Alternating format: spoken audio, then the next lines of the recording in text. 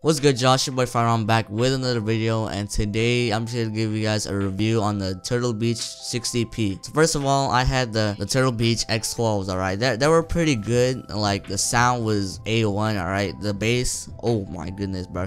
I just kept playing music on that thing. It was, whoo, I was blasting that thing, bro. But I needed something better, like a better microphone. I'm recording this audio right now with the 60p, so I hope it's better microphone quality for you guys. And also I needed a better gaming headset because the X12s, it snapped off one of the earpieces. I had to tape it on the headband, so I'll show you guys right here. Oh, somebody! Oh, he needs some milk. So let me give you guys a quick little story about yesterday. Alright, my mom FaceTimed me on Walmart. Alright, she was at Walmart. She was like, you don't have the 50p. I was gonna get the 50p. It was like $30. It was on sale, so I don't want to get it. And then they didn't have it there, even though I said there's like pick up today for the 50p on the website, and I clicked the actual store to actually get it, but then they didn't have it anymore. So my mom's like, here's all they had. So she showed me, she flipped the camera screen, she flipped it, and then I looked at it. They had the kunais over there. I was like, oh, kunais.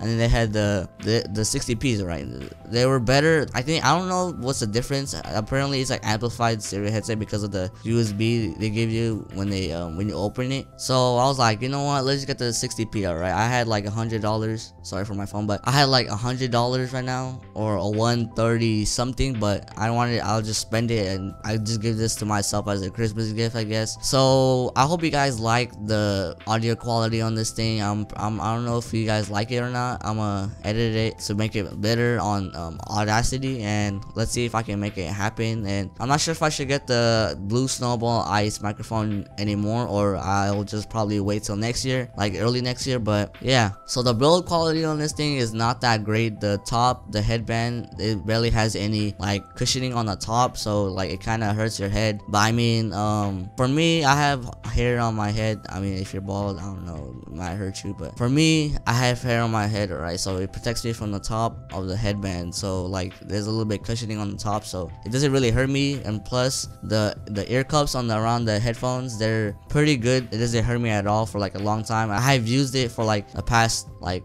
probably 12 hours, and they're pretty good. So the sound quality on the headphones, they're not that great. My X12s are better than this, but I mean, they're right for its price. I got this for like $60 plus including tax. So the X12s are better because of the bass. There's not that many bass on this headphones, but it's alright because I'm gonna barely use it for music. I'm gonna use it for gaming headsets. So if I had to give this a rating out of 10, I'd probably give it like a 7 or 8. I mean, I prefer the X12s, but I mean the audio quality on this thing is pretty good, and the mic quality on the X12s were alright. I mean, I think this is better because I've heard it before, and I looked at other videos and showing me, and I've been listening to it, and I think the mic quality is better than the X12s. So hope you guys like the video. If you have any questions that you might get this headset, just comment down below, and yeah, I'll see you guys in the next video. Peace.